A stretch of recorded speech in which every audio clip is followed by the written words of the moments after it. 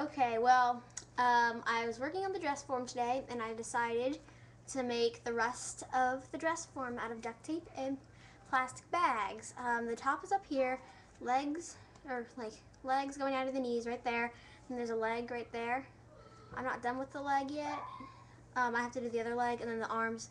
I think I'm just going to do like a tennis ball for her head or something, because I don't want to mess up her hair.